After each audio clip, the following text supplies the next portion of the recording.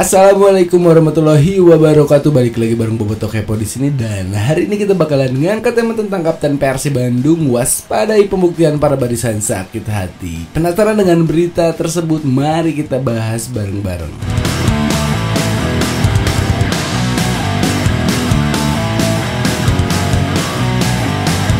Bentrokan antara Persib Bandung kontra Bali United bisa dianggap sebagai ajang reuni, karena cukup banyak mantan punggawa Persib Bandung memilih menyeberang ke Serdadu Tridatu untuk musim 2016. Eksodus terjadi saat Taufik Dias Angga Putra, Yandi Sopian, dan Marcos Flores memilih Pulau Dewata sebagai destinasi ketika dicoret Maung Bandung. Dikatakan oleh Atep, aroma balas dendam dari para barisan sakit hati itu pun akan menambah bumbu persaingan dalam laga yang mentas di Stadion GBLA tersebut. Menurutnya, hasrat keempat pemain tersebut plus Abdurrahman yang semusim lebih dulu membelot ke Bali untuk melakukan pembuktian akan semakin besar. Banyaknya mantan para pemain Persib Bandung tentu akan menambah seru ya, karena mereka akan membuktikan diri bahwa mereka punya kualitas dan membuktikan kalau Persib salah telah mendepak mereka, jelas Atep kepada awak media. Sang kapten mengatakan bahwa kehadiran Taufik dan kawan-kawan tentunya menjadi salah satu keuntungan untuk Bali United, karena mereka bisa memberi gambaran dan pola permainan Persib Bandung.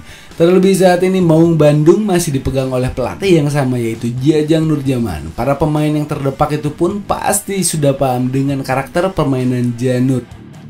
Setidaknya mereka kasih bocoran tentang permainan Persib Bandung. Apalagi pelatih sama, artinya dari segi permainan tidak akan ada yang berubah, walaupun secara komposisi sudah jauh berbeda, ucap Atep kepada awak media di mes Persib Bandung.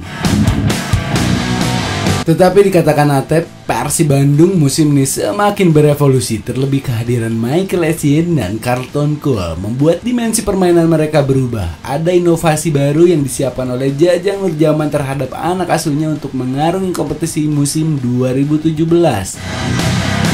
Walaupun seperti itu, dengan adanya Carlton Cole dan Michael Essien, tentunya kami akan mempunyai banyak variasi yang ingin kami peragakan saat melawan Bali United, ungkap Atep kepada awak media. Nah, itu dia Bobotoh, berita tentang Lord Atep yang mewaspadai para barisan sakit hati menjelang Persib Bandung melawan Bali United yang akan diselenggarakan besok di Stadion GBLA. Dan untuk para Bobotoh semuanya, silahkan isi komentar di bawah ini, dan jangan lupa untuk like, share, dan subscribe channel ini untuk mendapatkan notifikasi berita-berita terkini tentang Persib Bandung. Dan saya Bobotoh Kepo harus undur pamit dari hadapan kalian semua. Assalamualaikum warahmatullahi wabarakatuh. Bravo Persib Bandung, Persib juara.